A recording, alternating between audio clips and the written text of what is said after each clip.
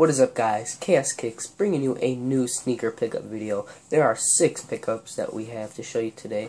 And to start off, we got the cheapest one, which I got these for $5, and it's these D Rose 4s, and I don't even know what this colorway is, if it's like an away colorway or home colorway. Regardless, got these for $5. They're not in terrible condition.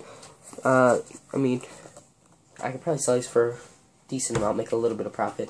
But I just bought them just to sell them, just because I knew I could make at least like $15, $10 off these. So, yep, D Rose 4s. Alright, so next up we have a shoe that's actually going to be in my personal collection, and it's the Jordan 29 Hairs. Now, I copped these from Heat Kicks, traded him some KD5 aways. I still have my KD5 aways, but I gave him some size 9.5 ones. He gave me these. Awesome shoe, great condition. I love the box. The box is just so cool.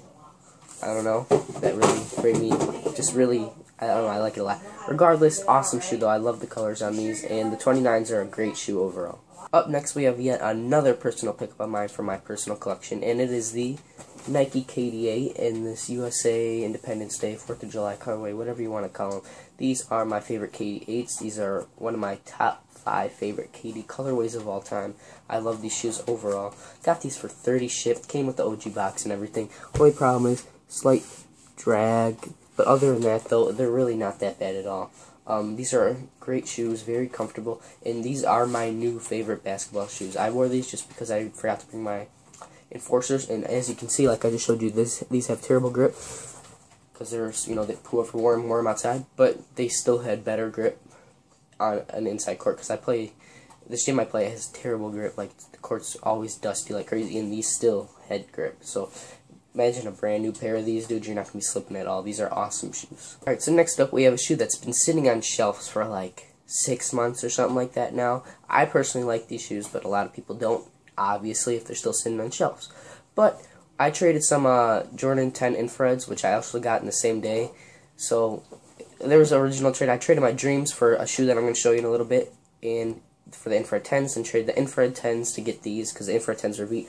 Grabbed these Marvin the Martian 7s. Amazing condition on these. These are like 8.5 out of 10, 9 out of 10. Nothing, like literally no flaws to it. Came with OG box too. These are actually, I really like these shoes, but a lot of people don't know why. I feel like the colors are really nice.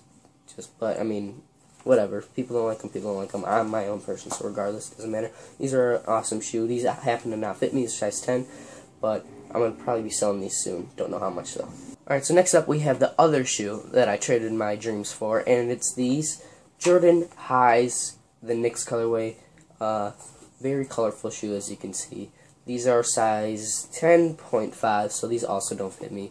But an awesome shoe, and I pretty much can sell these and the Marvins for more than the Dreams. So, great shoe.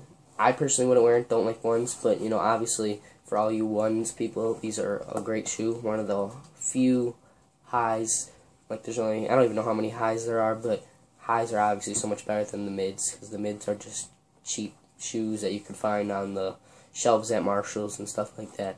But, great shoe right here. Lastly, we have another personal pickup of mine. Bought these from Heat Kicks for $130, crazy steal, and it is the Nike KD What Thus, or What the KD6 is, whatever you want to call them. These, I personally didn't like these when I first seen them. I thought they were just like, I didn't like them compared to what the KD5s. Those are awesome.